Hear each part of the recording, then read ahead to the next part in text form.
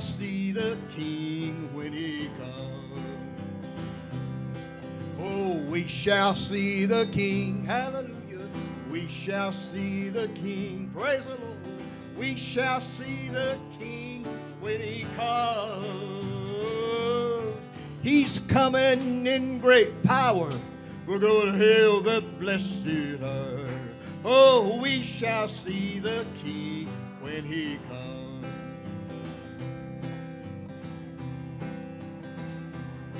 Are you ready? Should the Savior call today? Would Jesus say, well done, or go away? My home is for the pier, the vow can never stay. Oh, we shall see the King when he comes. Oh, we shall see the King. We shall see the King. Oh, we shall see the King when he comes. He's coming in great power. We're going to hail the blessed hour. Oh, we shall see the King when he comes.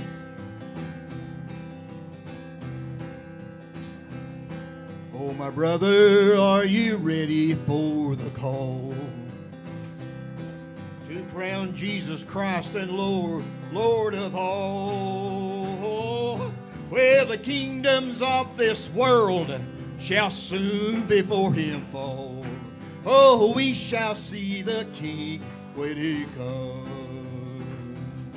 Oh, we shall see the King. Hallelujah. We shall see the King. Praise Jesus. We shall see the King when he comes. He's coming in great power. We're going to hail the blessed hour. Oh, we shall see the King when he comes. Oh, we shall see the King when he comes. Hallelujah. Glory to God. All right. It's good to be in the house of the Lord today. Amen. Glory to God. It's good to see Jerry Neal here today. He drove up here from Georgia to go to the doctor at UT. He's on dialysis, and he got finally on a kidney transplant list in Georgia, and so they recommended he come up here at UT and try to get on the list there. So he got doctor's appointments tomorrow at UT. So we want to pray for Jerry today for divine favor with these doctors. There's a couple of possible matches for a kidney, and if that's where it has to go, then we pray for a speedy recovery. But I know that God could heal him. I mean, he could restore everything that Jerry's missing. Jerry had to have a leg amputated, starting off with this diabetes and everything. You know, we have to deal with this body.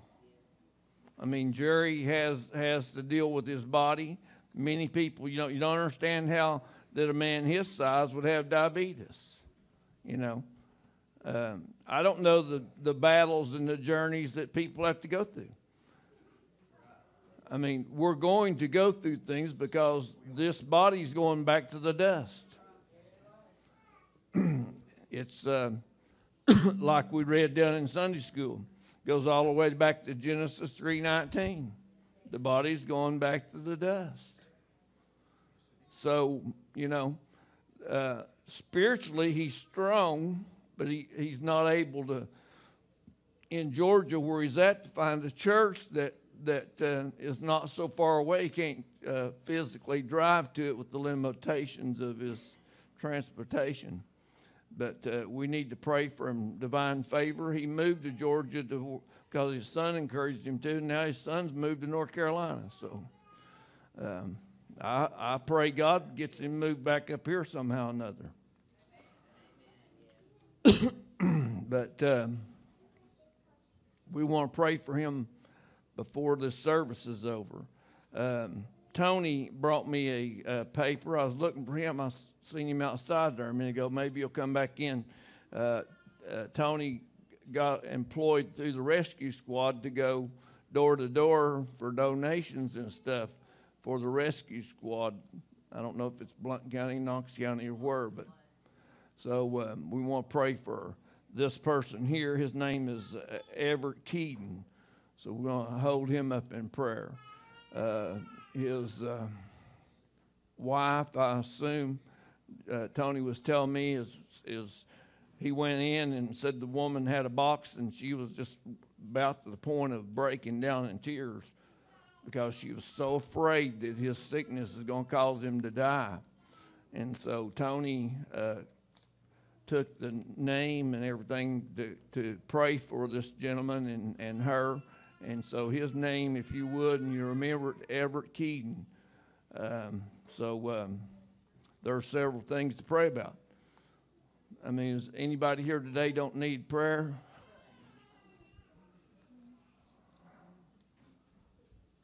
What is it, Edith?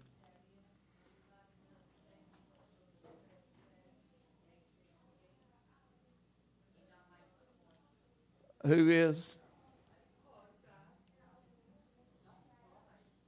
Who'd you say it is? A friend of Edith's on life support. I mean, okay. Yeah.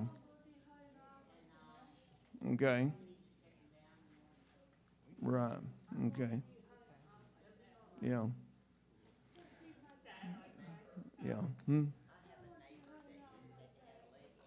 Okay.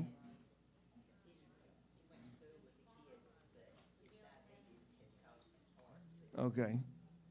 Mm-hmm. Yeah. Okay. Denny. Okay. Okay. All right. You know, where would we be if we couldn't lean on Jesus Christ? I mean, these situations are dire. I mean, they're really they're severe situations, and I mean, we'd be pulling our hair out if we didn't have the Word of God to go to and His instruction to bring our cares to Him. He is our healer. He's our salvation is the most important thing. He's our Redeemer. He's the reason that we can still get up of the morning and have that blessed hope. You know, I get up every morning. My hope is that trumpet will sound. That's my hope. It's a trumpet will sound. You know, but it's going to sound. You know, for somebody right now probably. Because to be absent from the body is to be present with the Lord. So when a saint goes on to be with the Lord, what's the Bible say happens? They throw a party for them.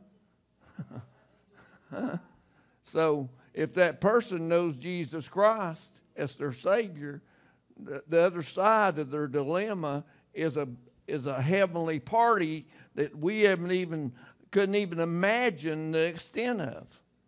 You know, so we can take courage in knowing that today, because one day it may be us. And if we don't have that hope, then there ain't gonna be nowhere to go. So, you know, like I've been pushing on, we need to pray every prayer from the position of already having it. Paul said, speak things that are not as if they were. So when we come together and in unity pray for our lost loved ones, that's the most important prayer we could have, is for that person that is our loved one or our friend or acquaintance or even just the person on the street. Maybe the person sitting right beside you. Maybe that person sitting right beside you are struggling with whether they're ready or not. You know, I don't know. Maybe you don't know either, but God himself knows. And so pray for one another. Pray for one another. Pray for these we've spoken over here. Everett Keaton, Edith's friend, Jerry Neal, others, Gail's family, Denny, okay, her neighbor, past neighbor. I hadn't heard about that. Okay, pastor in Pigeon Forge lost a hand. Okay. Okay. Okay. Amen. Praise the Lord. Mm-hmm. She's still hanging on. Okay. She's full of cancer, they're saying. Mm-hmm. But the prayer more stuff for the Melinda, the granddaughter, because Satan's kind of told her whether you're going to go into depression, and she don't have to do that. No. No. A person without hope goes through depression. If they take courage in themselves like David did in the blessed hope, you know, God is. God's for you. God is for you, church. He's not against you. He wants you to be successful. He wants you to be, most of all, spiritually healthy. You know, we were spiritually dead, but God came, Jesus came, rose from the dead that we could be spiritually healthy. Let me clue you in on something. Let me clue you in. Just this is not a secret, but it's really vital. Eternity is now. Huh? Don't forget that. Eternity is now. Heaven is now. Jesus Christ is now. Your victory has got to be now. You can't wait till then and walk into victory in Christ and then the trumpet sound and you go anywhere. You're going to be here till the end of the millennial reign, to the white throne judgment, if you do that. The most critical thing that anyone can do is accept Jesus as the payment for the sin debt and ask God to apply the blood of Jesus Christ, which is the only cleansing factor on the whole, in the earth at all, period. The blood of Jesus Christ. Not the blood of lambs, not the blood of goats, not the blood of calves, not the blood of anything but Jesus Christ. It isn't a category of who has the most victories or who has the best testimony or who has that, because it's not a free gift to just the whosoever, just the ones that we think are doing good. It's a free gift to everybody. Huh? It's a free gift to everybody. Some people, a lot of people, reject that gift though. They reject that gift. I mean, I hear people all the time. I was talking to a young girl here a while ago. Said, you know, that she's got a fiance, and so he's not coming. So coming to church is not his priority. Serving God seemingly is not our priority, church. Because if our priority was serving God, wherever God called me to be in church, I'd be planning how I'm going to get here next Sunday. Huh? I would be getting all the barriers out of my way because my priority would be my relationship with my Heavenly Father all week long. I'd be planning on being here. I mean, because the devil's going to put things in your way. He's going to, your neighbor's going to call. Hey, we're doing this Sunday. Would you want to go with us? We're going to the beach. Huh? Or your kids or your parents might be saying, hey, we planned a family reunion, and it's going to be Sunday at 1 o'clock. Huh? I mean, the devil's already got a plan to keep you out of here. Huh? But you got to get all them plans that the devil has set before you out of your way to plan to be in the house of God. The Bible does say, as you see the end times approaching, fail not to assemble yourselves. Huh? I'm telling you, we call this the house of God, but actually this is the church. Jesus Christ rose from the dead and said, I'm going to build my church. I'm going to build my house on a rock. Huh? So he's building his house. He's building this house. He's building this house. Huh? See, the foundation of this house is not shaking. Because he's still getting up and carrying on. You might redecorate the outside of the house, but the foundation is sure. It's Jesus Christ. And if anything else is built upon that foundation, it has to be Christ. It has to be Christ. That's the same thing as the Shunammite woman did to Elisha. The Shunammite woman seen Elisha, the man of God, passing by her house all the time, and the Shunammite woman went to her husband and said, didn't have no kids, but come to her husband and said, not for gain or nothing else. I just want to invite the man of God in, and I want to build a room on the top of my house. You see, I know it was the top because when the promised son that the prophet gave her died in the field with the daddy, took him up into the upper room and laid him on the prophet's bed. Huh? So he's got to be the foundation, and he's also got to be the head. Huh? So where does that leave us? Betwixt and between.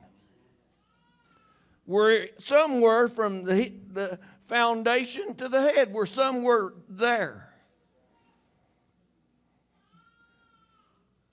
If we're Christ.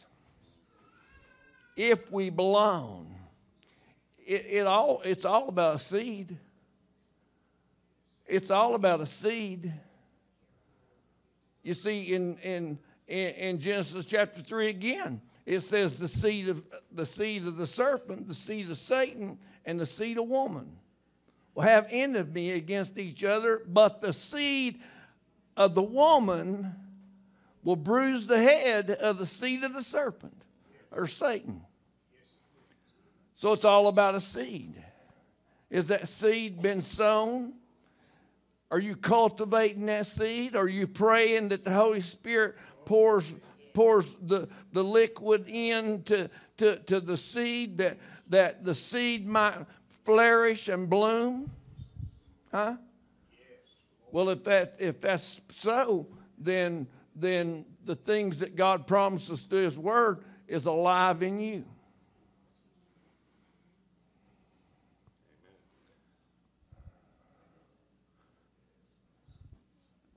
That's all that can stand.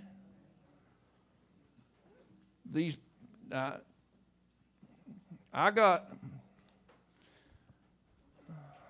don't know. I don't know if it's a priority to you.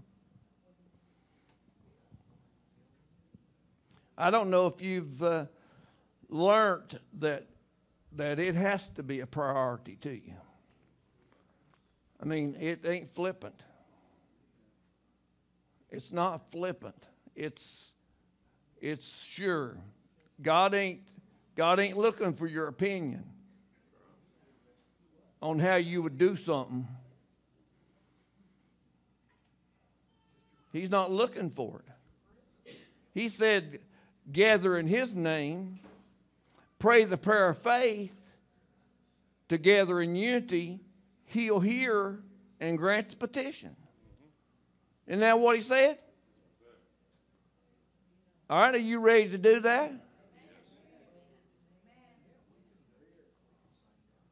Father, we just bind together right now. Lord, let us bring praise to you, Lord, because we have a hope that's not in the past. We have a hope that's right now. We have a hope that our spirit person is strong in the knowledge and in the resurrection of our Savior, Jesus Christ. The petitions that are brought before this church, we bring before you because they're needs in the physical realm. But Lord, we pray for those that are lost and undone outside the light of God. Lord, we pray right now that you'd bring them into the light. Lord, there's only two scenarios of creation. There's two scenarios, Lord. You know that. There's light and there's darkness. And Lord, we pray that we are able to bring these petitions into the light, into your hands, that you can speak over them healing, salvation, redemption, provision, whatever the need might be. But Lord, most of all, we pray for salvation now. Now we are. Now we're to be. Now we're to be your children, the children of light, not the children of darkness. Lord, we just put these things in your hands right now. We pray for your will to be done here today. Your will is that men everywhere declare the works of God through Jesus Christ. The good news. The good news that salvation has come to man, people, in Jesus' name. Amen. Amen. Praise the Lord. Sister Carol up here, she has volunteered she wants to sing Praise the Lord and Amen. Song and dance and shout, woo, glory, woo, whatever this morning. That's your job of dancing. My job of dancing. Come on, Carol. Woo, glory. Thank you, Jesus.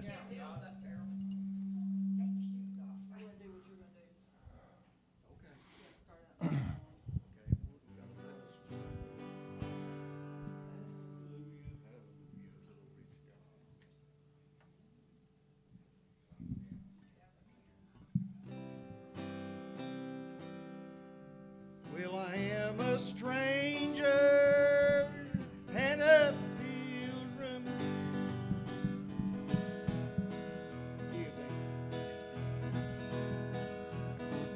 Well, I am.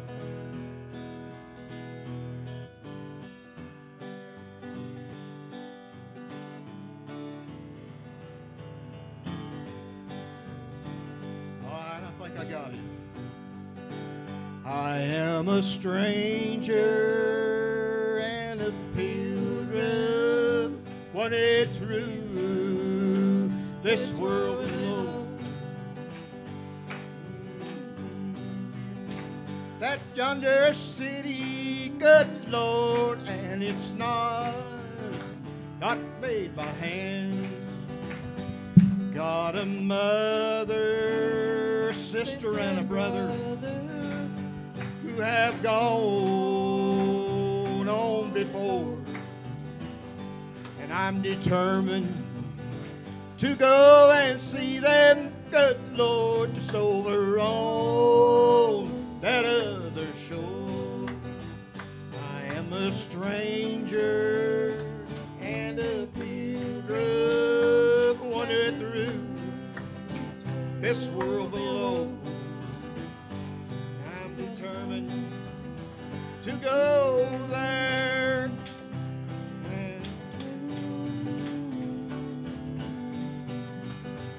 Well, I'm going down to the river of Jordan just to soothe my weary soul. If I could but touch the hem of his garment, good Lord, I do believe I'd be made whole. For I am a stranger and a pilgrim, wandering through this world below. Got a home in yonder city, good Lord, and it's not made for hands. Well, I am a stranger and a pilgrim, wandering through this worrisome land. Got a home in that yonder city, good Lord, and it's not made by hand. Hallelujah. She's going to do some couple, 2 or 3 hymn songs. Let's do Victory in Jesus. Victory in Jesus. What key was that in? I know, but what key was that you just played? Okay, I need it between tenor and altoa. We'll find you. We'll find you. How about some Victory in Jesus? Y'all got Victory in Jesus? Is this me humming? Turn that light on. What am I up against that's making it hum? Probably the mic. You might be holding a little bit too close. Just bear with us. Glory to God. Keep your mind upon the Lord. Glory be to God. I heard an old story, how Our a Savior came from glory. how How he he gave was his his life till on Calvary to save a wretch like me. I heard about his groaning, of his Savior still was atoning. And he said, repented of my sins and gained the victory. Oh, victory in Jesus, my Savior forever. He sought me and he bought me with his redeeming blood. He loved me ere I knew him, and all my love is due him. He plunged me to victory beneath the cleansing flood. I heard about his healing, of his cleansing power redealing, and he made the lame to walk again and caused the blind to see. And then I cried, dear Jesus, come and heal my broken spirit. And somehow Jesus came and brought to me the victory. Oh, victory in Jesus, my Savior forever. He sought me and he bought me with his redeeming blood. He loved me ere I knew him, and all my love is due him. He plunged me to victory beneath the cleansing flood. I heard about a mansion he has built for me in glory. And I heard about the streets of gold beyond the crystal sea, about the angels singing and the old redemption story. And some sweet day I'll sing up there the song of victory. Oh, victory in Jesus, my Savior forever. He sought me and he bought me with his redeeming blood. He loved me ere I knew him, and all my love is due him. He plunged me to victory beneath the cleansing flood.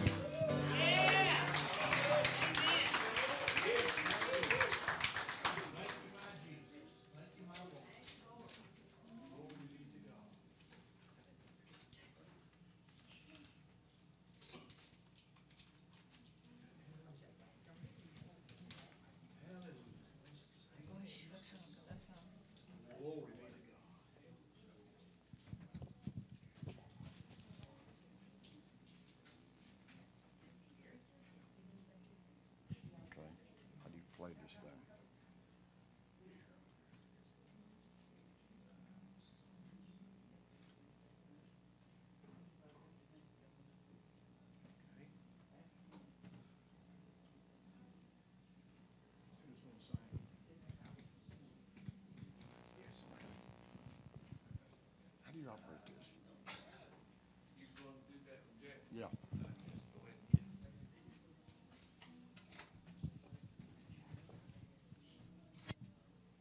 5 minute words. 5 minute words. Okay.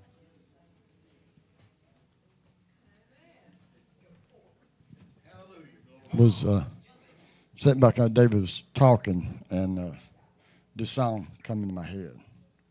So, if we can get it going.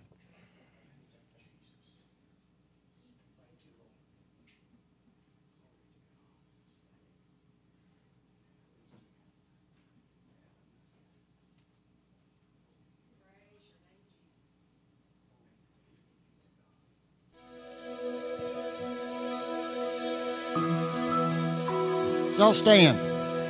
This ain't no sit-down song. It's a praise.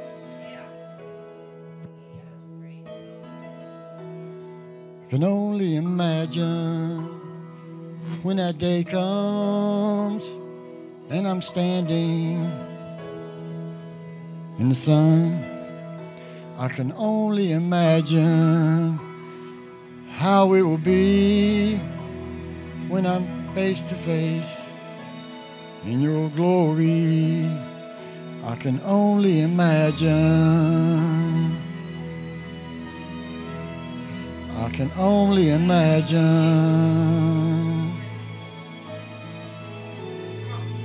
Surrounded by your glory, what will my heart feel? Will I stand for you, Jesus? Or in all of you be still? Will I stand in your presence?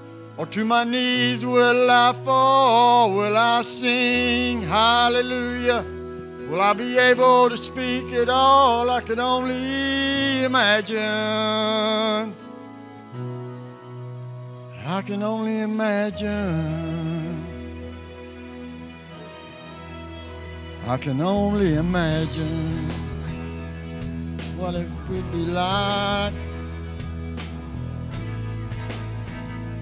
by your side. I can only imagine how it will be when you're standing. I can only imagine, yeah.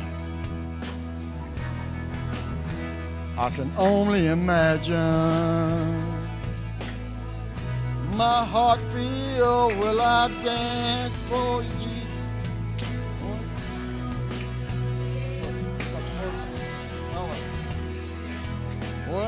Will you be still? Will I stand in your presence? Or to my knees will I fall? Will I sing hallelujah? Will I be able to speak at all? I can only imagine. Yeah, I could only imagine.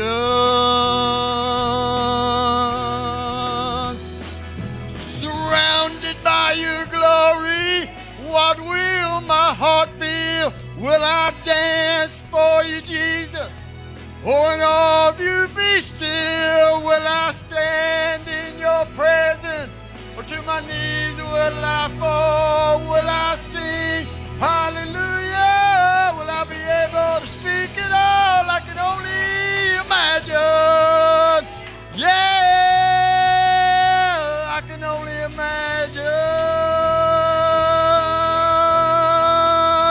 I can only imagine. Yeah, yeah, I can only imagine. I can only imagine. Yeah, I could only imagine. I could only imagine.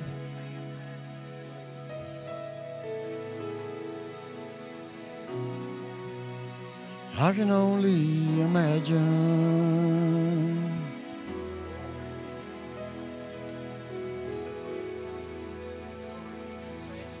Oh, yes.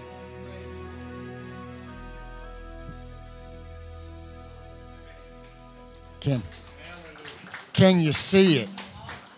Can you see it? Can you vision it?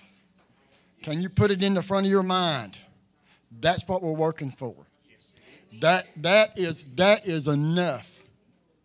That little bit. Enough. Like David said, put your priorities straight. That is the priority. That's our priority. To stand there and see the man who took our sins on him, who poured out his precious blood so that this man, imperfect, useless, can be made perfect.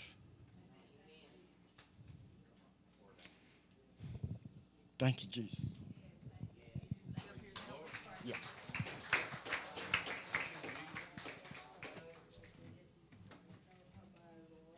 This song is kind of my personal testimony. I was raised on hymns.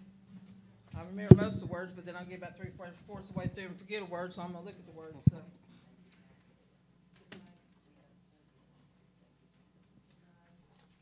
We have nothing without his shed blood, but we also have nothing without his love.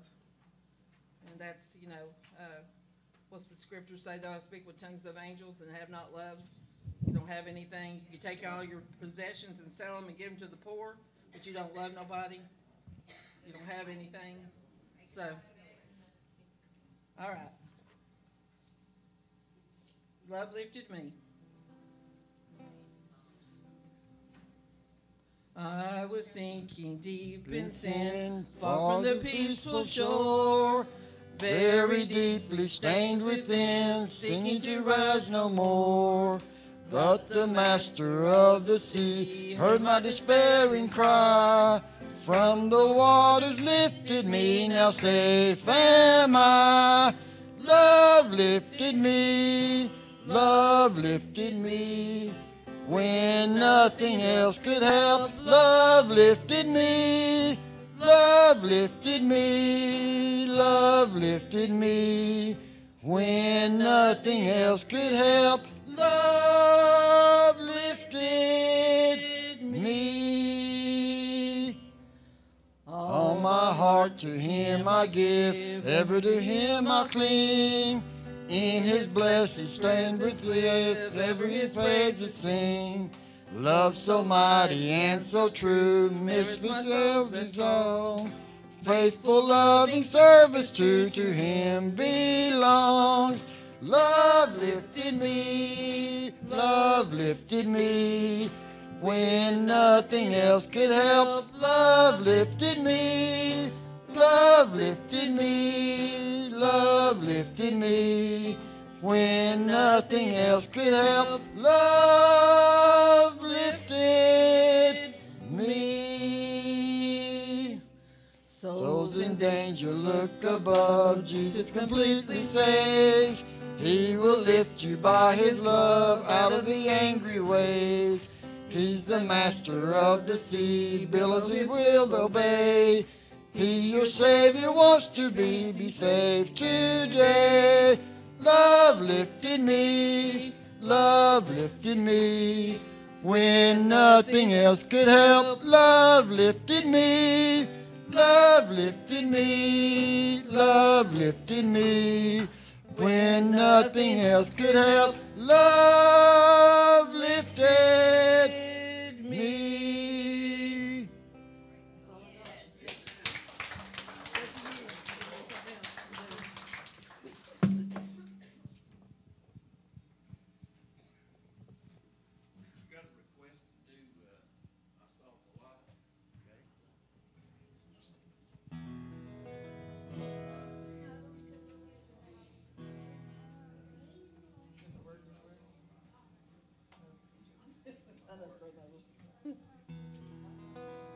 Hank Williams was a great singer, and he had a great talent. He wrote several, you'd be surprised at the gospel songs that this man sung. This man was in a lot of pain, too. I've known about it for years, read books, magazines, records. He come into this world as a child, as he had a crooked spine, and he had a lot of trouble out of it, and he had a lot of torment out of it, and the doctors give him morphine, and he tried to soothe it and get away from the pain with different things, and such as alcohol. But how many knows that a drug like that and alcohol is just, it means death sooner or later. But well, he's in the hands of a just God, but he had a great talent if he'd just used it for God. But I don't know what that man went through. I know he went through a lot. He went through a lot of misery and hurt, and he sung. They said he was in the back seat of a car, and he was looking. He looked up over the back seat, and they was looking. Back then they used for transportations. They ain't got all the things we've got. But he was in a car going to a certain city, and they had got lost before the interstates come into existence, and just back roads. I remember the back roads, gravel roads, no roads, mud roads, ditches. And but anyhow, he looked over the seat, and he raised up from trying to sleep, and he said, "I see a light." And that light up yonder, let's go to it. And it was a light from the city, and he got that song, "I Saw the Light." And this song was rejected from churches. But he wrote it for the glory of God, and anything can be used for the glory of God. Just lay hands on it and pray over it. Sanctify it, hallelujah, before God.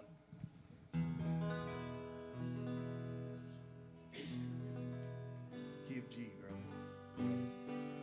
Well, I wandered so aimless, I filled with sin. I wouldn't let my dear Savior in. Then like God get back his sight. Praise the Lord, I saw the light. I saw the light, I saw the light. No more darkness, no more night. Now I'm so happy, no sorrow inside.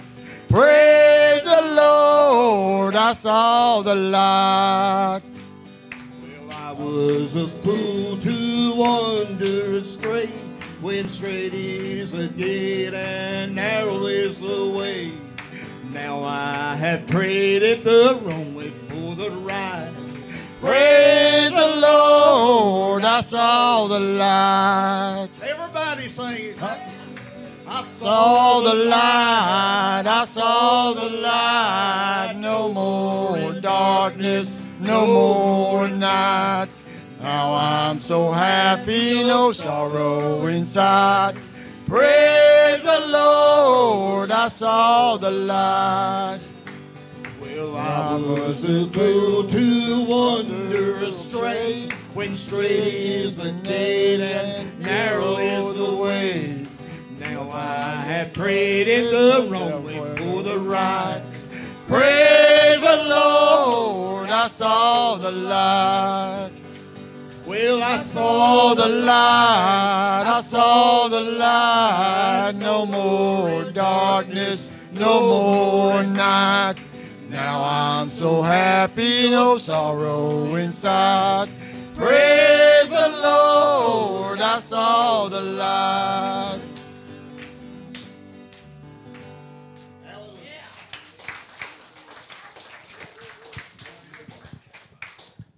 Praise the Lord. Hallelujah. Praise the Lord.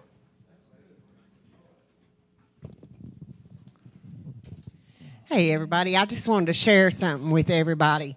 I know a lot of you know me and a lot of you don't, but I've been around since a coon's age. So I just want to share because I know that there's so many people in this building right now that have kids that are on drugs and they're out there in sin, and we worry about them each and every day. And I want to give a praise report. My son, and most of you know him, Adam, he got on drugs and he got really bad on drugs. And he lost everything. He lost his home, he lost his family, he lost his business. He ended up stealing and couch surfing. And he swore to me, Mom, I'd never do drugs in your house. But one day he OD'd in my bathroom. But by the grace of God, he was all but dead. But that day, he had his first true encounter with God. And all it takes is one true encounter with God to change your life forever. He went into a place called Crossville Bible Mission Training Center, and he was there for a year, and then he volunteered to go to Alabama to a place called Restoration Ranch out there where he is one of the counselors. But I want to share with you something that happened yesterday. Yesterday he called me, and I could hear the hurt in his voice.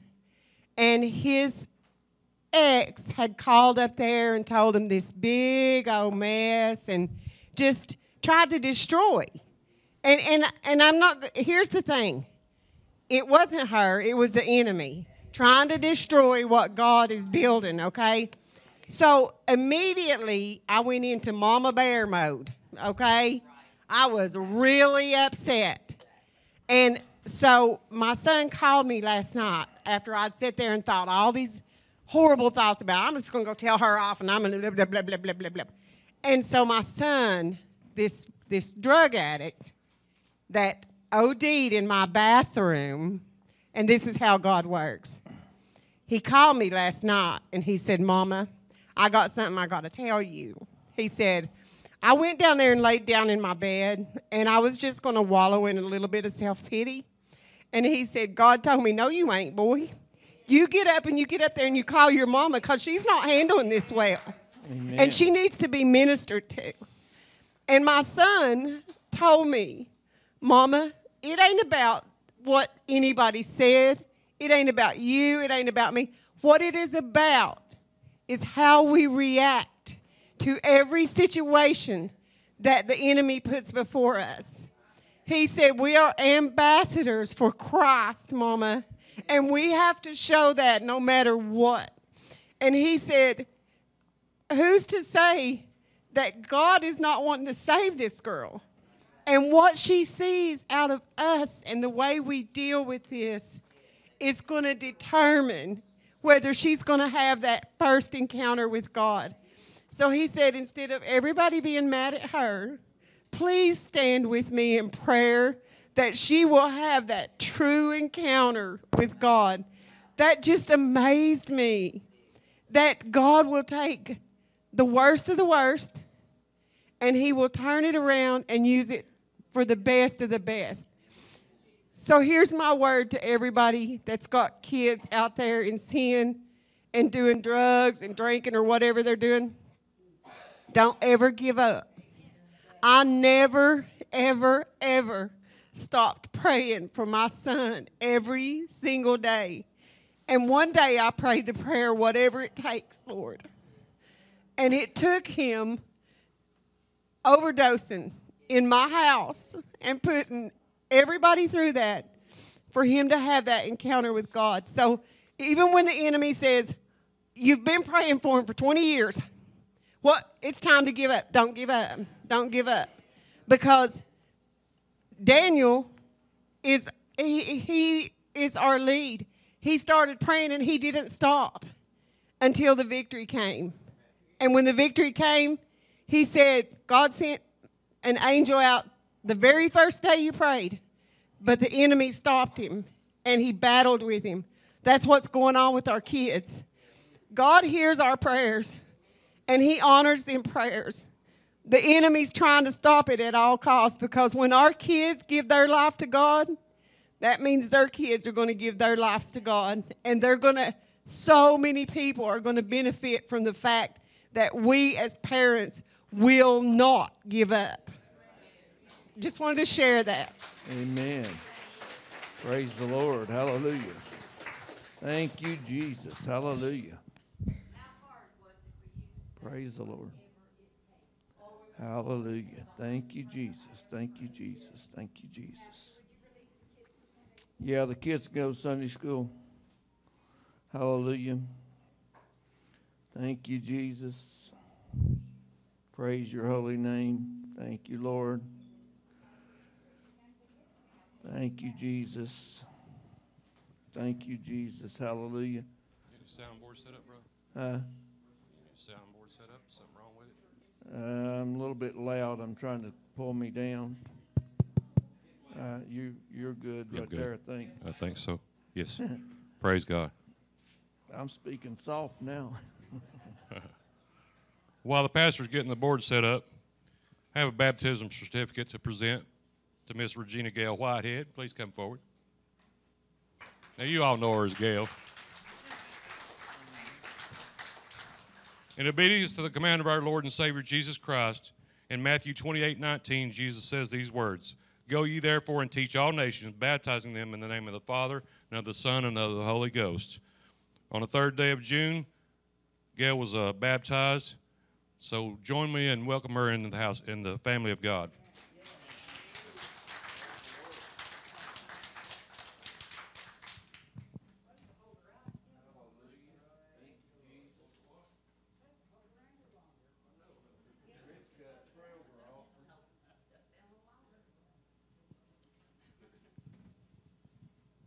Blessed Heavenly Father, we come before you again today. Thank you for this occasion to gather into your house, and for those that have gathered, Lord. We thank you for your presence among us today. We ask you to bless this word that comes forward. We ask you to bless the tithing offering that came forward, Lord, and just to multiply it to meet the need of the hour. All these things we give you praise and glory for it's in Jesus' name we pray. Amen.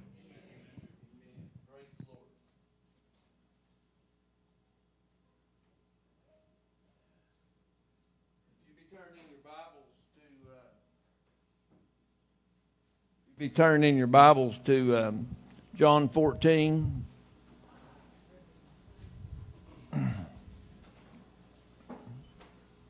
Praise the Lord.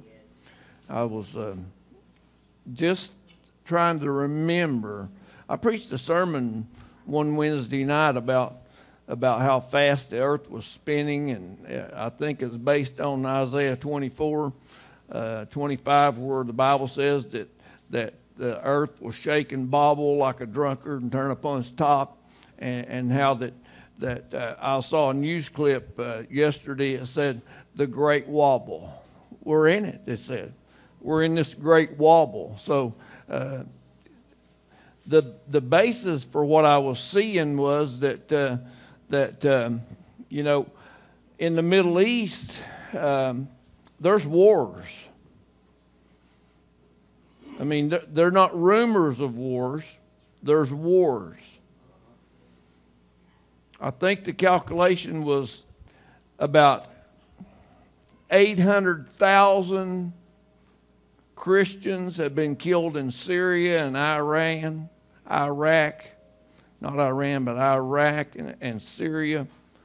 And, you know, they're in the heat of the battle. And we're protected by God's grace. You know, we're protected by God's grace. This country was founded on the principles of the Bible. Founded on obedience to the Scripture. You know, there's a lot of controversy on everything as we began. I mean, it's the balance of light and dark. It's like in the prayer, we prayed opening prayer. There's only two systems in the earth, and it's operating in the light or the darkness. Now, evil likes to operate in the darkness because they don't want people to see what they're doing. You know, darkness can be deception. So deception is what Jesus warned us about, you know, in Matthew chapter 24, 8 or 9 times. He said, be not deceived. So there is a great deception going on in the world. You know, Pat has the Dawn of Victory service here at the church now on Saturday night at 7. And Mike Branham is Mickey's brother that's in the Branham band. And he plays the keyboard and writes music. And he's an educated man. He teaches music. He can play any instrument and everything. And so he's moving to Florida the first part of July and everything. So Pat invited him to bring the message last night, and he was led to bring the message of how that the signs are in place for the last days. And he printed out this paper here. He printed out this paper and used these scriptures for his foundation. Proof, the Bible proves that we're in the last days. I mean, how many people believe that we're in the last days? About unanimous. Everybody believes that we're in the last days before the tribulation. Huh? So we are to be more interested if we do believe that. Now, we can say it and not believe it.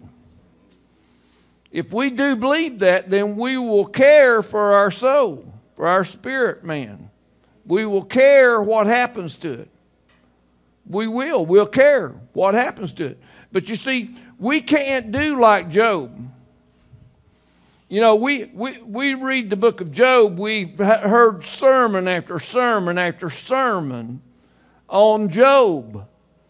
You know, and Job starts out with the counsel of God in heaven and the sons of God coming before the Ancient of Days, the Almighty God, and they're coming and they're interacting, the sons of God, the fallen angels, the angels, and Satan is there in the midst, you know, and it starts out, and it starts out with God and Satan having a conversation. And the conversation goes like this. It says, God asked Satan, "So what are you doing?" He said, "I'm going to and fro in the earth." You know. And another one bites the dust. Huh? And so here Satan is telling the Lord, "I'm seeking who I might devour." And he hadn't changed his plan.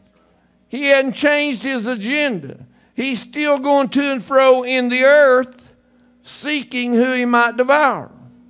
And we're so caught up in this message of grace and the message of it's all about me that we've made me the center of our universe. You see, I thought about the book of Job a lot of times, and I thought how that, you know, the first thing that Satan attacked was his means of offering a sacrifice to God. I'm getting a lot of whistle there. Can you work on that? I think it's the third button over. Okay, so here I've thought about it, and we see that Job went about his days sacrificing for his children's sake. In other words, he was doing right to get gain. Motivation. Job was doing right to get gain. He was hoping to gain favor for his children, 10 children. But when we get to a place that we're serving God just because He's God, then we'll get the message. Because Job lost everything. You agree? His 3 friends came and they looked at Job's circumstances and they surmised that Job had sinned. Job had sinned. Well, have you considered the book of Job? Do you see that Job was an upright man, righteous? Can you compare Job's existence to your own image in the mirror?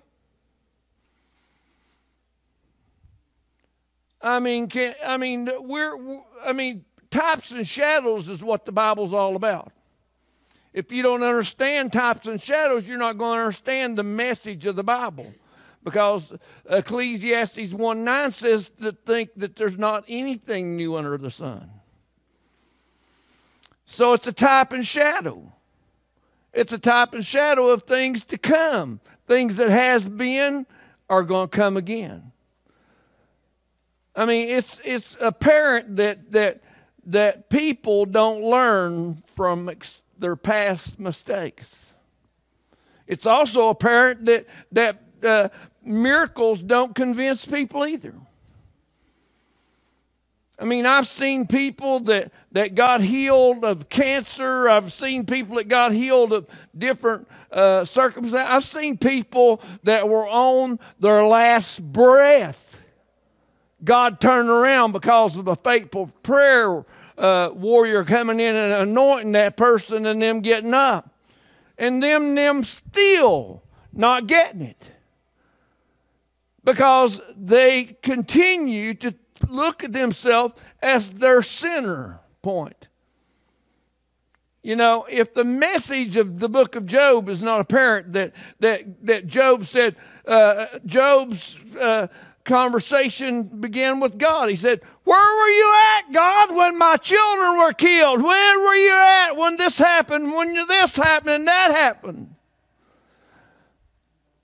Apparent that Job was looking at God as God being Job's servant to come to his aid at the beckoning need of whatever circumstance Job found himself in. But I do dare to surmise that Job's problem was not that he had sinned. It was just that he had misplaced who God is. He'd misplaced it. We do the same thing with God. We misplace who God is to all creation. Why do we do that? Because there's really no definition that we can come up in ourselves of God. I mean, how do you explain God? To call Him God is a discredit to who He is. He's more than. He's more than anything that we could think in our finite brain. He put so much into creation that we can't even fathom the power and ability of God. Like I was talking to James there a while ago, I went back and when I preached that sermon on the earth and everything, James knew right away how, and I didn't look up my notes for it, but James knew right away how fast the earth spun in its cycle around the sun. 1,100 and something miles an hour. You feel like you're going 1,100 and something miles an hour? Huh? Only God. Only God. Not man, not Job, not any great patriarch in the Bible has the ability to be God. So why do we treat God as we're the center of the focus? Why do we live our lives as though we have control of our lives? You know, Jesus himself said that we ought to pray like this, that we ought to pray that if it be God's will, we'll do this or do that. You know, and what is God's will?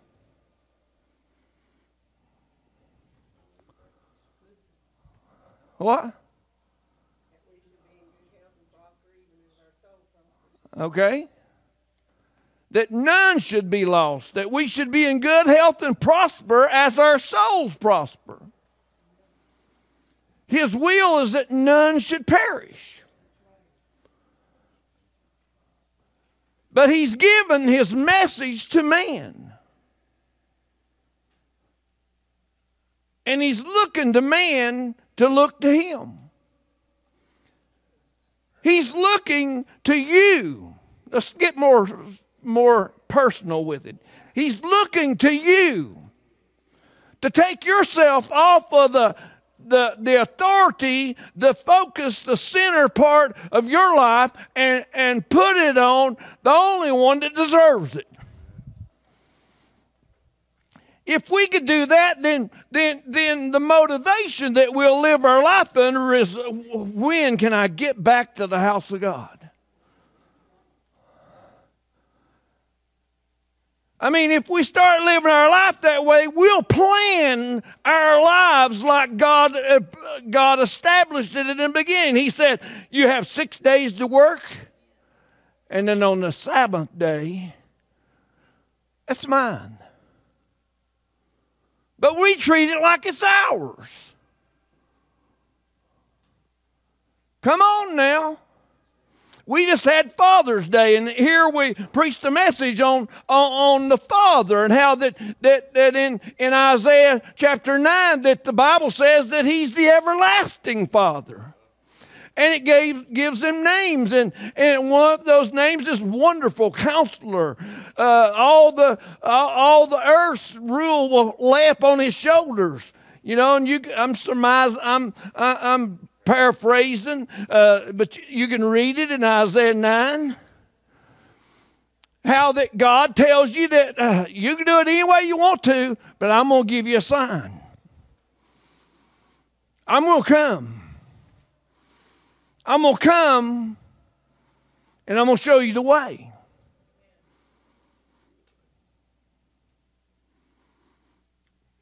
I'm going to come. God himself said, I'm going to come, and I'm going to show you the way. Now, are you at John 14?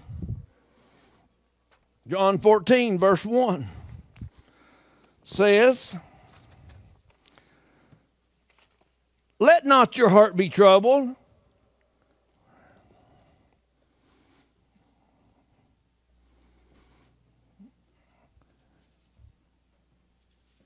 Everybody here believes in God? Not little God, but God. You know, the Word of God is more powerful than a two-edged sword. But we don't know the Word of God. We hardly even pick up the Word of God. The only Word of God we hear or see is people that profess to be children of God or ministers of the Word of God, and we see how they live their lives, and we surmise God's Word because we see things that we don't read. We don't pursue because we don't know how to sit down. We don't know how to sit down like Mary sat down at the feet of Jesus, and Martha complained. You not care that I'm doing all the work?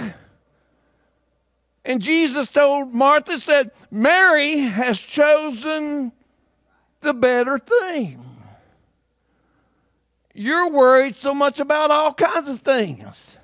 We find ourselves worried about all kinds of things instead of finding out, I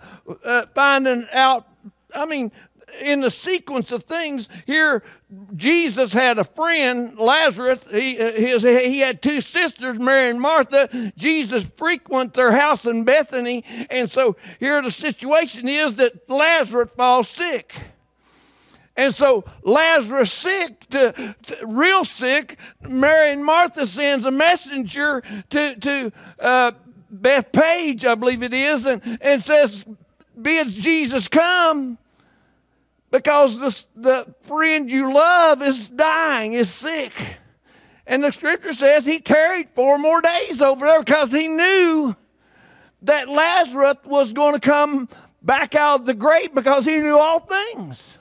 Only God can know all things. So he already knew. And so when Jesus came and Mary tarried, Jesus sent for Mary to come. Martha came. And so here he says, I'm the resurrection and the life. He that believeth on me shall never die. Huh? I mean, that ought to get your attention right there. I mean, are you dying? I'm telling you, are you dying, or are you on the process of putting this body to the dust where it belongs and living a life that only God can give you? You can't get this life I'm talking about right now from your mother or father. They were just convenient transport vessels to get you into this place that you could come to know the everlasting Father. I mean, my goodness. My goodness.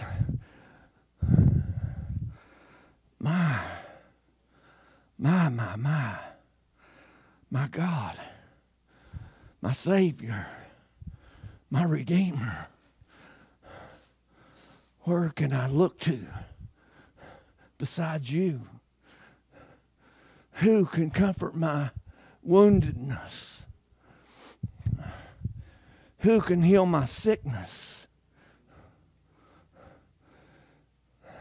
Who can bring to me the peace that passes all understanding?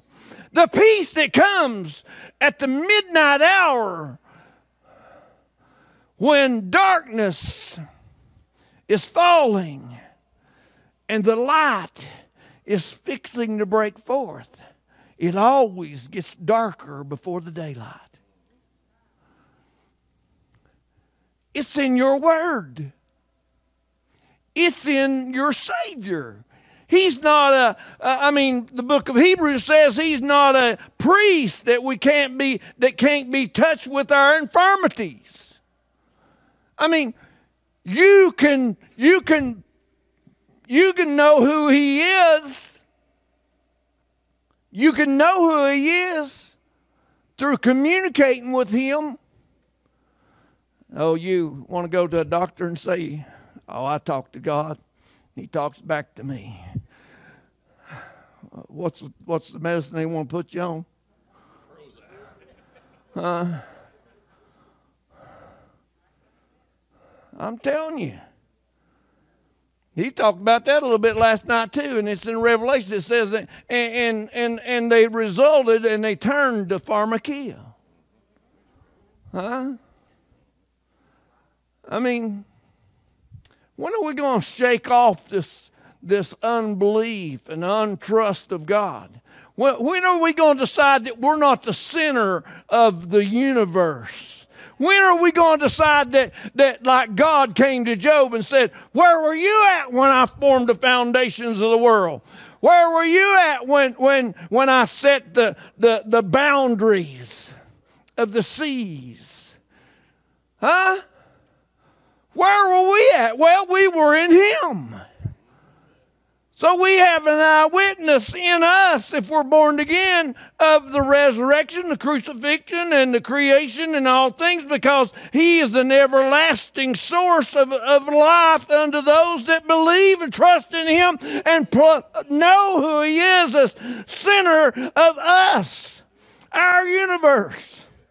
And so Jesus says here in John 14, he says, let not your heart be troubled. Ye believe in God, believe also in me. Number 2, in my Father's house are many mansions. You see, we just ministered on the Father last week. And now here today, we're trying to minister a message of being in the Father's house. Jesus is saying here right now, in my Father's house are many mansions. If it were not so, I would have told you. I go to prepare a place for you. I go to prepare a place for you. That's a marriage proposal.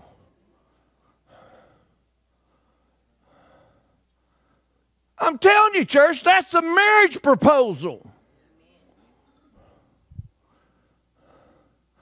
So if you accept the marriage proposal, then in a marriage you don't belong to yourself no more.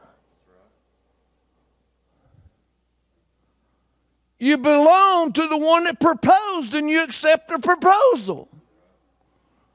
You're not your own anymore. You know, Paul went as far as to say that it would be better if you could be like him, not attaching yourself to another person, because if you attach yourself to another person, then your responsibility goes to the other person, jointly with God. You can't leave God out of the equation. He has to be head. That's right. He has to be foundational. And if you don't know where the foundation is His Word. His head is the information transformed by the anointing of the one and only Christ. He is the anointed one. He's the one that can whisper to you at night and say, this is what I want you to do. That's what I want you to do. He's the one that can whisper to you in your mind's eye, in the shadow of your presence, in the light. You know, there's that battle going on, darkness and light. And if you know him, then you'll know his voice. And a stranger you won't follow. Huh? I can't get nobody saying much. I mean, there's places that message like this, they'd be people standing up shouting and running aisles. I mean, they'd be slapping one another on the back. Did you hear that? Praise God. The Holy Spirit, I'm telling you what now, I want to see excitement about him, because he's the center of my universe. He's the center of my existence. He's got to be the center of your existence. You can't fall into the trap that Job fell into, that I'll do the right thing, I'll do this right thing, and God's going to do this right thing. It ain't that way. That's not how God's favor goes. God's favor sometimes is not fair. Huh?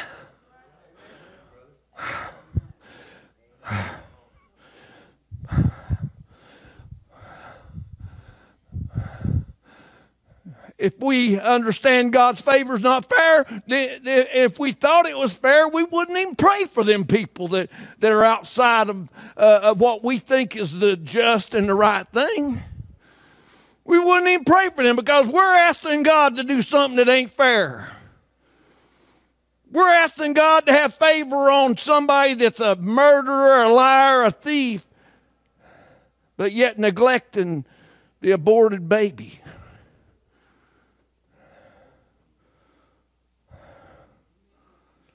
Got quiet.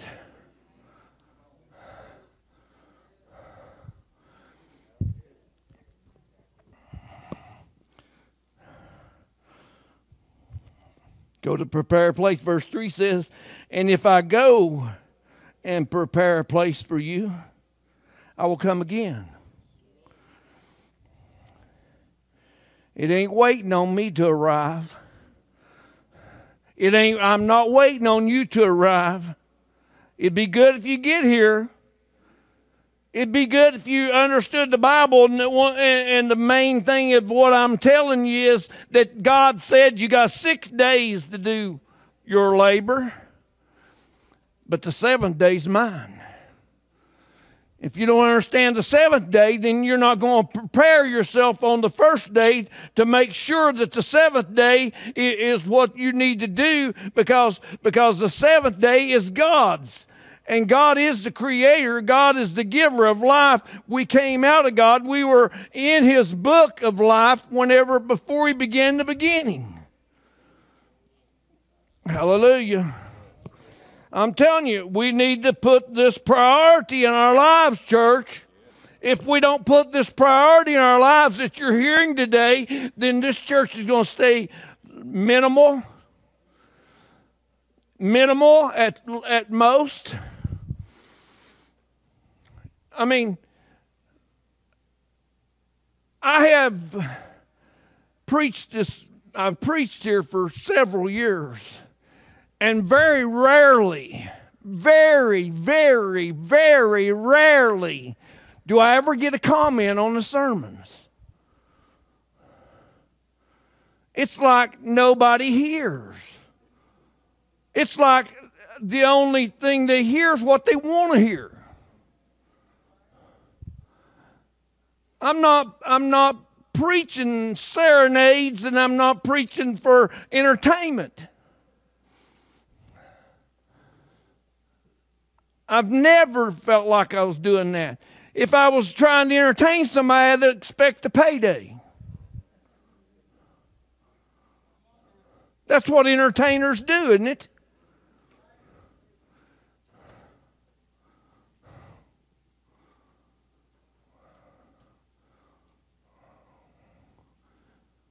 That's not what Jesus done.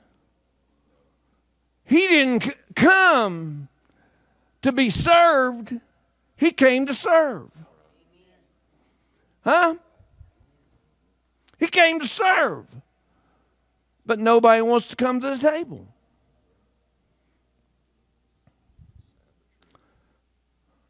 Nobody wants to come to the table. They wait and say, well, it don't fit my schedule, and it ain't about me, so why should I go? You know, me and Judy, when I got saved, October the 12th, 1986, me and Judy attended the church that we attended for 11 years. I'd taken a position as the Sunday school superintendent, and my job was to stay in the back and count the people, see how many people was here and everything. And over the years, 11 years of not missing many services, maybe a handful of services over 11 years, I didn't hear. I mean, I heard messages, but I didn't feel like they were being preached to me. But I knew that they were being preached for somebody's benefit. But it was my duty, it was my responsibility to do my part. It was my responsibility to be faithful. How can you have faith if you're not faithful? And you're not going to enter into the place prepared for you by Jesus himself if you're not faithful. Because whenever it comes time, and your time in this life ends, then he's going to look at you and say, I don't know who you are. I never knew you. I mean, that's your responsibility. It's not my responsibility. How are you going to hear if there's not a preacher? I mean, how are you going to hear if you don't come to hear preaching? Because anointed preaching is what breaks the yokes. I mean, if you're going somewhere and you ain't hearing anointed preaching, you better find somebody some place where there is some anointed preaching.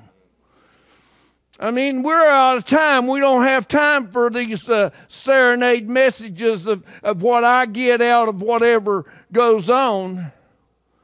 I'm not interested in what I get out of what goes on. I'm interested in what He gets out of what's going on with me. And that ought to be your priority. Did you come to the church? Did you come to church today to be served or to be a servant? Did you come and pray today? Did you bring your Bible and open it today to be ministered to? Or did you come today to minister to people? I mean, we come because our spirits together, a congregation of prayers together weighs a lot more with God than just me sitting praying. Because He didn't say where one gathers in my name, I'm there in the midst, though He is. He said where two or more are gathered. So He includes the group because He's no respecter of person. He'll love you just as much as He loves T.D. Jakes. He'll love you just as much as He does Ron Carpenter. He'll love you just as much as He did Billy Graham. He'll love you as much as you love Him back.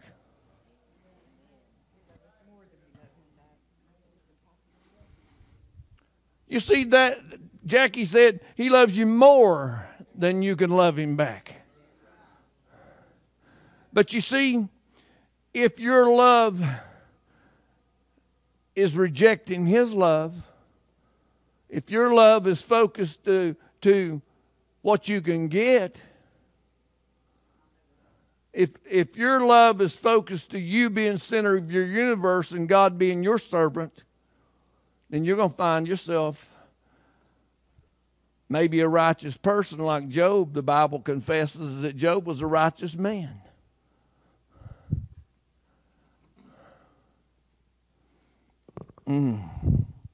All right, what did I read? All right, did I read verse 4? And whither I go, you know, and the way you know.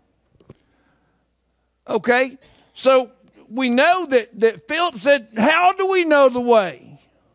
What way are you talking about, Lord? He said, and they said, show us the Father. And he said, have you been with me so long that you don't know me? So let me just ask you, what is the way?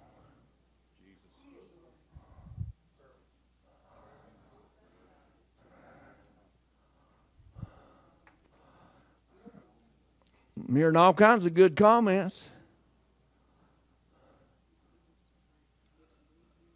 What's this all about? Okay, wait a minute. What did He become? He became our sacrifice. We don't want to hear that. So what's the way? A sacrifice.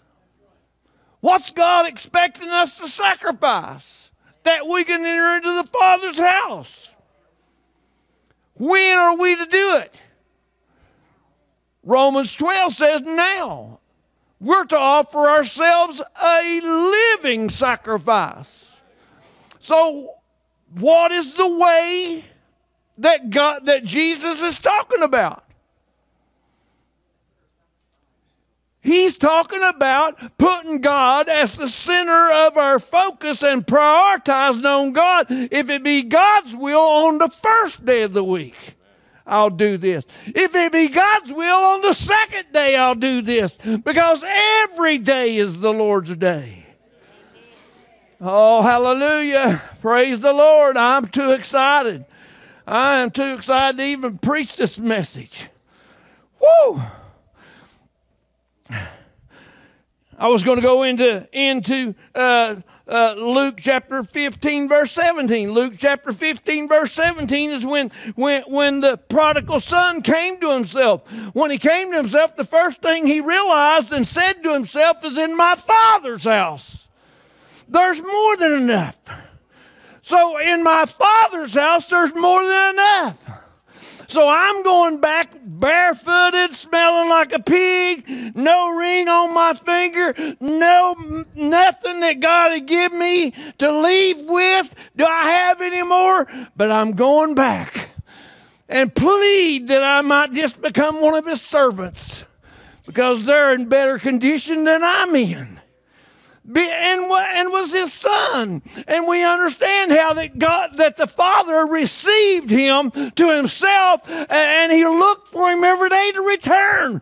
And God's looking for some of you to return, to come back, to go to be with, to focus on, to prioritize the Father, because in my Father's house there's more than enough.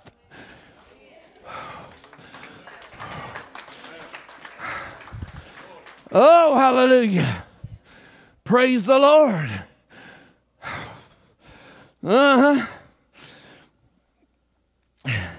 See,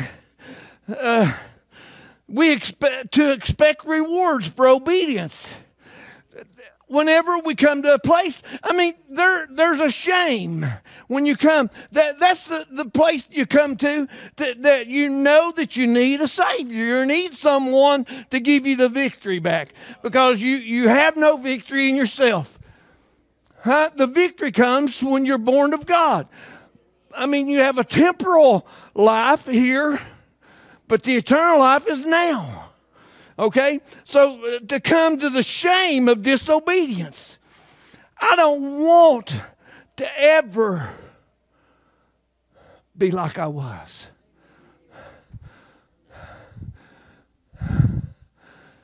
To come the shame of disobedience.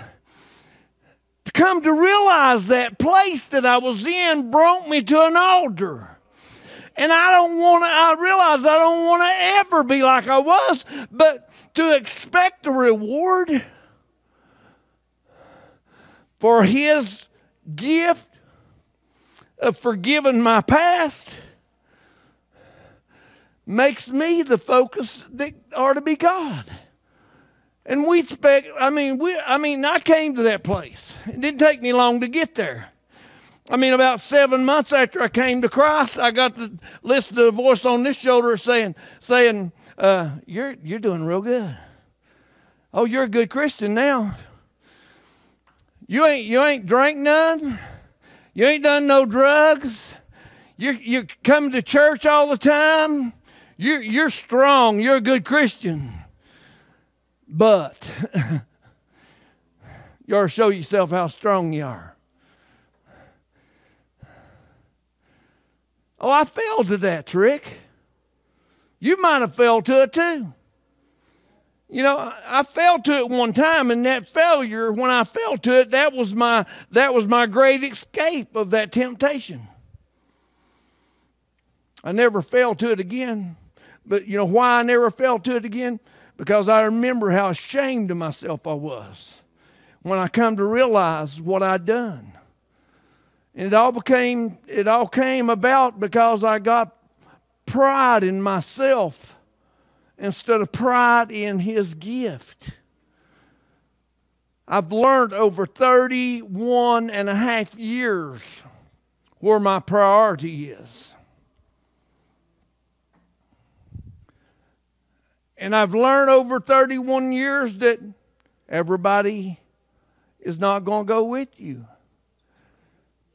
I've learned over 31 years that everybody ain't celebrating you.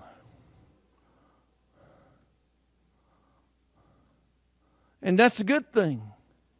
Because nobody ought to celebrate me. They are to celebrate him. It's like we were talking in the beginning. For a saint to die in Christ, saved, born again, they enter into a greater party than they've ever experienced in this side of the world, because it's a party thrown by the Lord Jesus Christ and an angelic host that supersedes anything we know. And that party goes on for the one that goes on to be with Christ, to be absent from the bodies, to be present with the Lord in the Father's house. In the Father's house. You got to get that, in the Father's house. We've got a Father that's went to prepare a place for us, and when our time comes, He's going to receive us unto Himself, and we ought to make a priority of celebrating that every day of our lives. We ought to start from this evening when we leave here. We ought to start from then on to prepare ourselves to come again next week, because I got something here today. I want it again tomorrow. I want it again next week. I want it to build upon it. I want to know Him and the power of His resurrection. I don't want to know Him in a surface type relationship. I want to know Him to where I can climb up in His lap and talk to Him and listen to Him tell me sweet nothings. Hallelujah. I'm telling you, He wants to do that with you. He wants to love you like you've never been loved before. He wants to put crowns and robes upon you. He wants to celebrate you. Praise God, but we fall into the trap. Deliver us from carnal understanding. We're satisfied with carnal understanding. Oh, if we do good, it'll be good for us. We'll get this and that. But I'm not satisfied with carnal understanding. That stops us from understanding the spiritual truth. Only God can build a house of God. Only God can build a house of God. You know what He's talking about? He said, I go to prepare a place for you. It should be, I go to prepare you a place.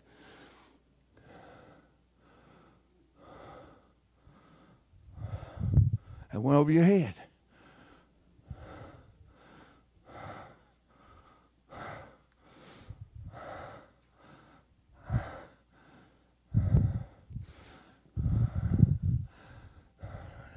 Jesus went on in chapter 14 of John, said, I'm not going to leave you void. I'm going to send one like me. But the one coming like me, it's going to be different than me, because the one coming like me is me in the Spirit. And He'll come in.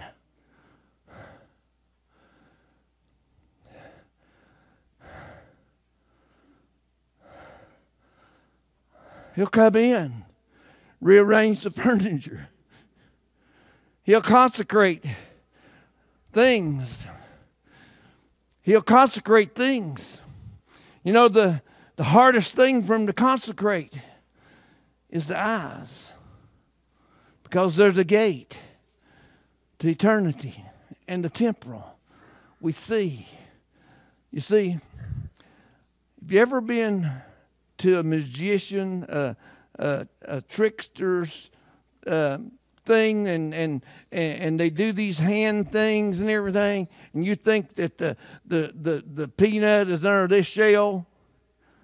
Huh? You see, I brought a guitar up here. Where'd it go?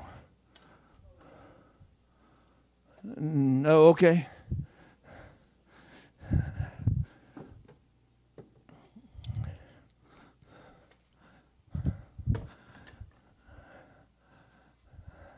This is the church's guitar, but I could say it's mine for a little example's sake.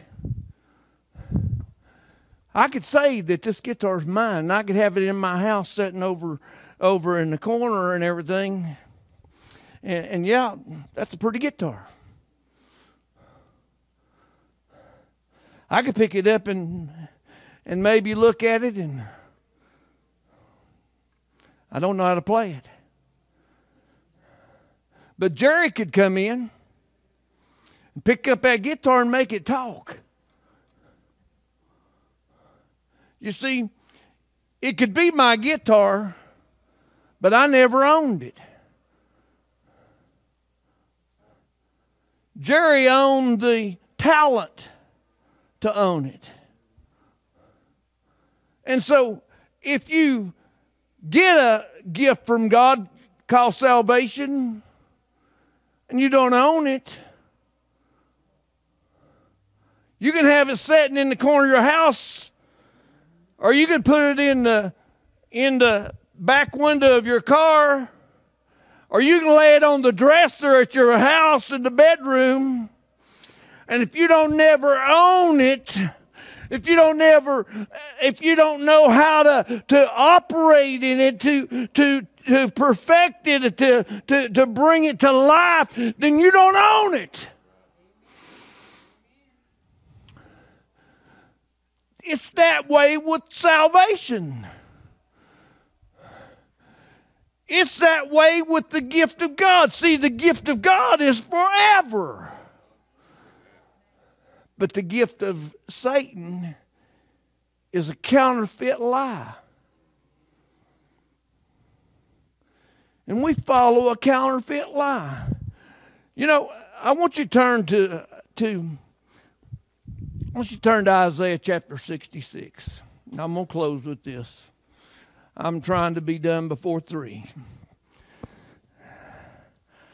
Isaiah 66.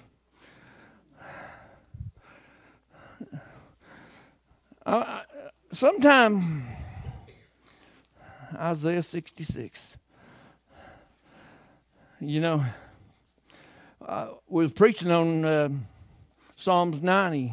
Psalms 90 verse 10 says, you know, that a generation is 70 years. And so here if you go on back to the beginning of Psalms 90, it says that God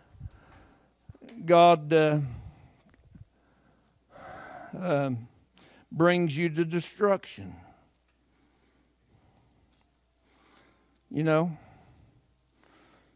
God brings you to destruction. You can build and build and build, and can come to destruction because your foundation's wrong. You see, we know, how many knows the Word of God? Do you say, I'm pretty up in what the Bible says? Huh?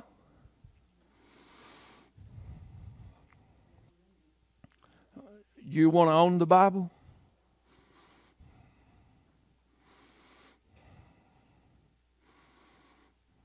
You want to own prophecy? You want to know that we're in the last days? I'm telling you, we may not have time to get home today. I'm telling you, you need to start today. You need, if you started a long time ago, I mean, you could. I've seen people that have fallen in the ditch, and you think, man, they've been married 20 years. And he never come to the realization that she was the one. I mean, you've been in this thing 31 years and you've not realized that he's really the one. You've not came no further than a baby status to read John 3:16, for God so loved the world he gave his only begotten Son. Huh? And that's as far as you want to go? Come on, church, come on. Look at 66 verse 4. Isaiah 66 verse 4 says, I also will choose their delusions. Remember 2 Thessalonians? Because they loved not the truth, he had turned them over to strong delusions. Here it says it again in Isaiah 66:4. And I also will choose their delusions and will bring their fears upon them. Because when I called, you didn't hear me. It says, because when I called, none answered. When I spake, they did not hear. There's a requirement. There's a requirement to have salvation. Salvation is something that's a free gift, but you have to own it. You have to come to the responsibility of it. Don't take it lightly. Don't take it lightly, because God will choose your delusion if you take it lightly. I'm telling you. When I spake, they did not hear, but they did evil before mine eyes, and chose that which I delighted not. Keep your place there in Isaiah 66. I want to show you something that I didn't really know either till last night when Mike taught this. What's this word, Rick? Enviropig. He used that in his message last night. You ever heard of enviropig terminology? Never heard of enviropig? Okay. Here's a paper that I printed out. He told me, I said, can I get a copy of that? He said, well, if you want to, you can go to the internet, type it in, type that word in, and you'll have a plethora of information. So I printed off a little something here. And so the farmers in Canada, they raise Hampshire pigs. They raised these certain type of pigs, and they were having a problem because the waste that the pigs put out was not biodegradable, and so it was hindering their farming process of raising pigs that were healthy. So they started researching how they could fix the problem with pigs. So here's what they came to the conclusion of. It was that they would take a mouse and a pig, and they would take the DNA and they'd take the DNA of the mouse and the germs of the mouse and inject it into pigs and create a pig that's waste or poop wasn't so gassy, to say it a different way. So here they came up with this technology, and they started doing it in 2010 in Canada. You're welcome to this paper. And why were they doing it? To have a better pig for humans to consume.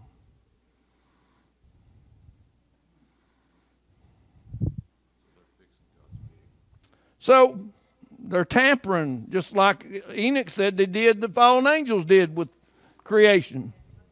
I mean, here it is, right here. What was that word again? Enviropig. And you've seen the evolutionists. They come from a monkey to more upright, and well, right here's a little scale from a mouse to GMO pig. We think, what in the world has that got to do with preaching a sermon?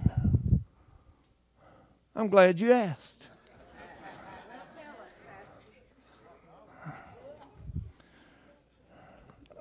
I'm glad you asked. Did everybody understand what I was just giving you an illustration of?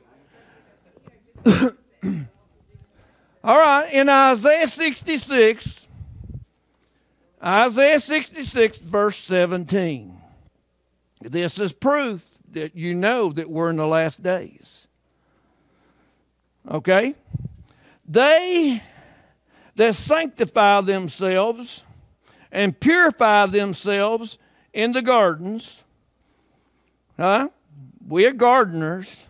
My sister's a good gardener, but she ain't mixing no mouse DNA with tomatoes.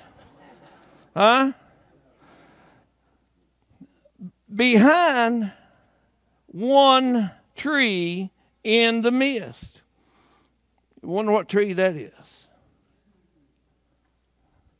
Would you think the knowledge of good and evil? What do we say about the tree of the knowledge of good and evil? Taking the determination of good and evil from God and putting it in our hands. Remember I told you last week? Give you a little scenario, gave you a little example. So God said, all right, you don't want me to determine good and evil, you want to do it yourself?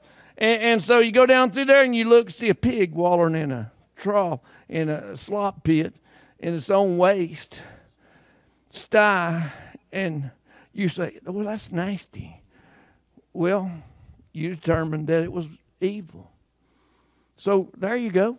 That's evil to you. See the scenario? Okay.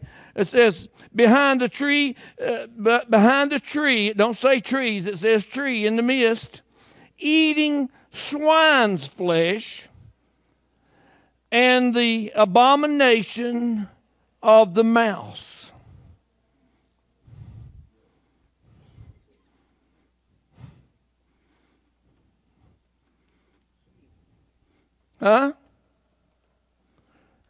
You want me to read it again? Read it. You got a microphone, Rick? Read it. You might read better than I can and emphasize a little bit. They that sanctify themselves and purify themselves in the gardens behind one tree in the midst, eating swine's flesh, and the abomination and the mouse shall be consumed together, saith the Lord. Shall be consumed together? I mean, what are they doing? What are they doing to bring a better food product to the grocery store for you to put on your table?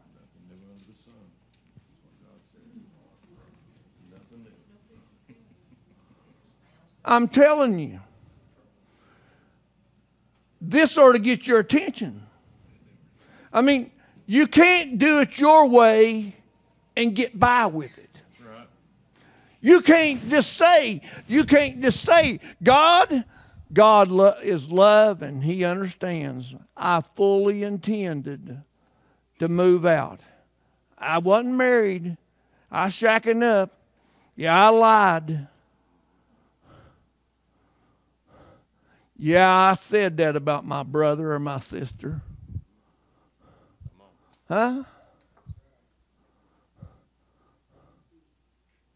It don't work. You can only justify yourself in your own eyes. You see, the Bible says that God winked at sin at one time. But when Christ's blood was shed, then He required all men and women and children to repent. Repent means stop doing it. Stop doing the unjust thing. Stop touching the unclean thing. Sanctify. What does sanctification mean? Set apart. Sanctification means set apart. Sanctify thyself holy unto God. I can't do it for you. I barely can do it for myself. And I fall short in my own strength. But when I get up in the morning, He's the most foremost thing in my life. My focus from this evening, from when I leave this building, my focus is to serve God with all my might. My focus is to serve God with all my might, and I suggest you do the same. And if you are not doing the same, and if you've heard something today, and you judge yourself, right now is the time to repent. Before the sun goes down, repent. Is it easy? It ain't easy. If it was easy, everybody would have already done it. It ain't easy, church. It's not easy to realize the shame of disobedience. And you see, shame came over me of my disobedience, and it helped me not to ever do drugs again. I wouldn't have done it had it not become a shame to me. You know what hurt me the worst that day? It's on a Saturday. I was ashamed of myself for doing what I'd done. But when I'd finally come to the end of myself that day on a Saturday evening and it was about getting sundown, I had the guy that was driving the van take me back home. And when I got out of the van that day, walked up to the front door, opened the front door of the house, stepped inside the living room. The very moment I stepped through that threshold, my wife came through the kitchen threshold and was standing face to face with me. And I saw the expression on her face. The expression on her face was hurt. The expression on her face was, "What have you done?"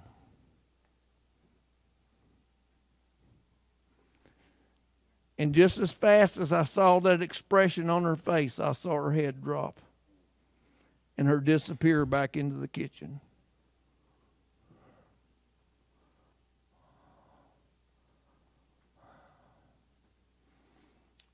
I couldn't do nothing. I couldn't say nothing.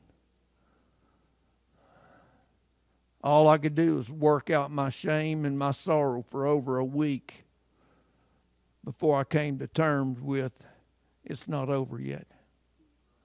I came to terms with saying, all right, I messed up. I'm not going to do it again. I'm going to do better. I'm more determined now because I like to see a smile on my wife's face. When mama's happy,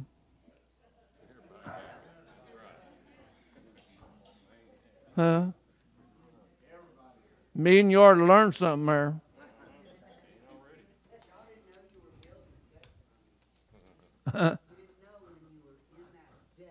Right.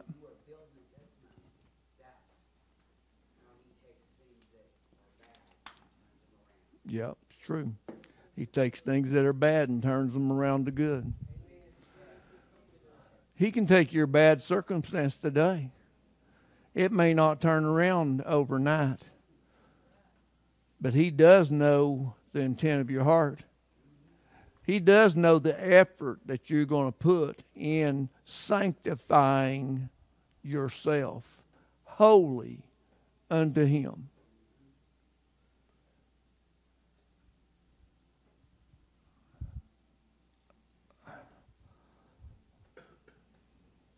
Father, we thank you for this opportunity. We ask you to touch everyone that's gathered here today. The Word of God's true and every man's a liar. Your word's going to come to pass. It is coming to pass. It's evidence that we're at the end of the Gentile dispensation. Lord, we're at the end of the grace period that we can get in as a free gift in Christ.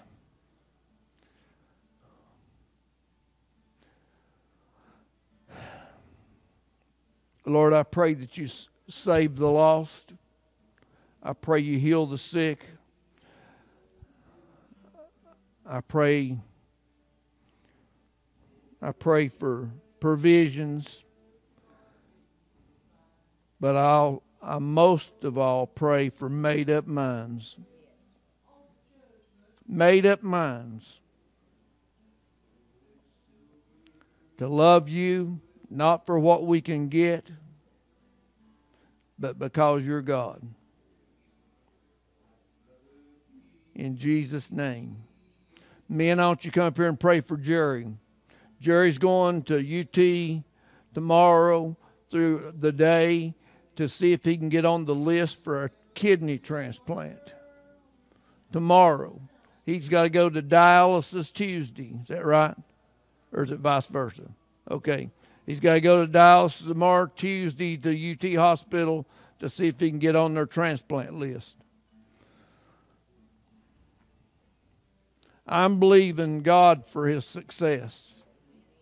Whether it's him healing him right now, whether it's healing him through a kidney transplant, that God's will be done and that he's going to walk into victory.